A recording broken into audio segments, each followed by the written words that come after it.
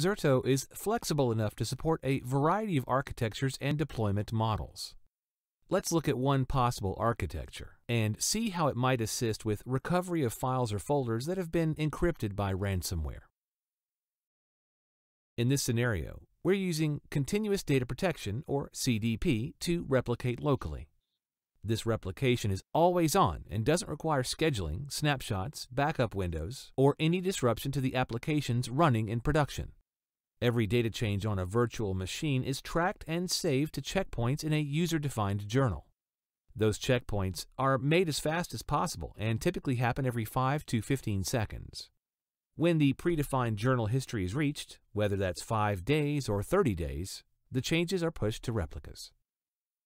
To complement these local copies of the data, this architecture also supports sending additional copies to an off-site, immutable repository running in the cloud or also on-premises.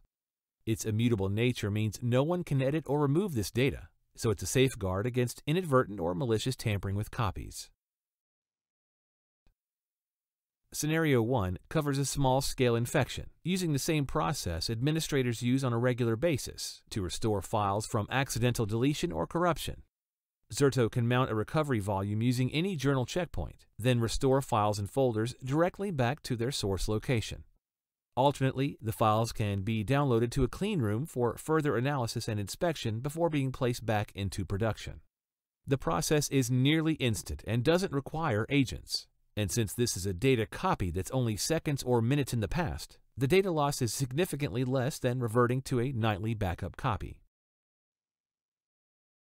To summarize, recovery in Scenario 1 utilizes instant restores from the journal for both files and folders. They could be restored directly to their source or downloaded via a browser. Since it's journal-based, the copy that's being restored can be seconds prior to an infection.